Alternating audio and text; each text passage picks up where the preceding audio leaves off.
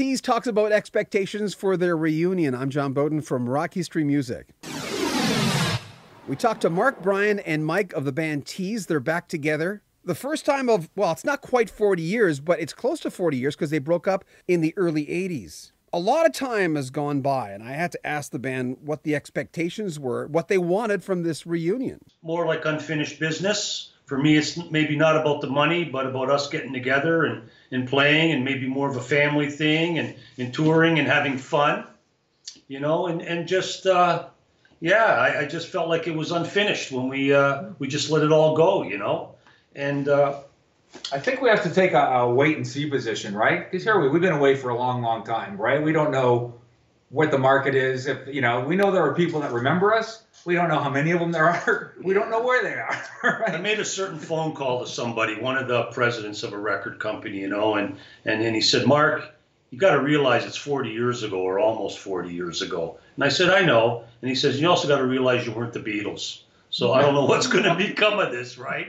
And I was trying to convince him otherwise that, well, we want to just do this, and we'd like a little bit of support wherever you can give it, however he will give it, So yeah, but it's fun. We're having a great time. Yeah, that's the major thing, and the first step is become a band again, start playing together, and actually have something. So we'll see what we got, but we're ready. So if something comes our way, we can say, yeah, we can go do it because we're ready. That's the first step. I'm hoping we could go to Europe. There's a lot of festivals. I see a lot of one-hit wonders playing them festivals. And maybe if we end up in Europe on a couple of these gigs, we could parlay it and going into England. We'd probably have some kind of cult following. I imagine we could play some small theaters. Yeah, but see, the one-hit wonders, they had one more hit than we did. It's going to be kind of tough.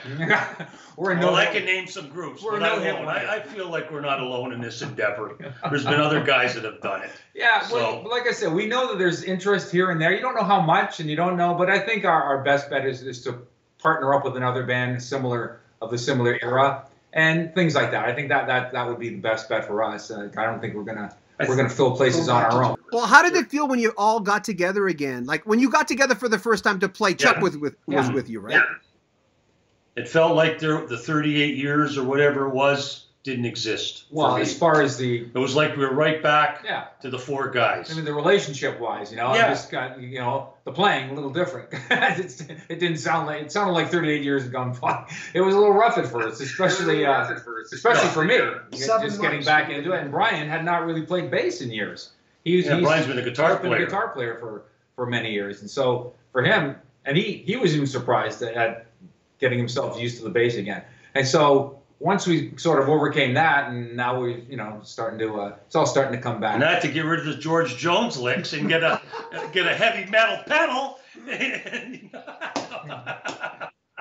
Yeah, I was Mark. I was checking out your channel. Yeah, Lynn and the Rebels was the name of the group, and we come close, but we were ahead of our time as opposed to Teaze was maybe a little late, and we were affiliated with some really good people in Muscle Shoals. And Barry Beckett and guys that go back with Dwayne Allman and all these guys, they were back in the band, but it just was too early, and shit happens. Yeah.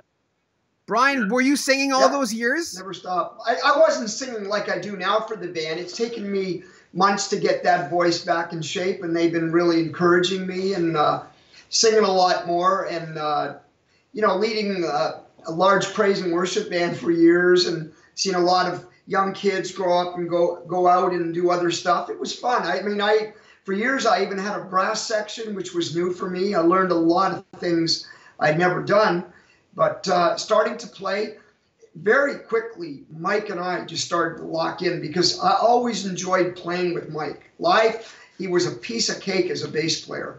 Like we just had a connection, and we feel that we're in the pocket together.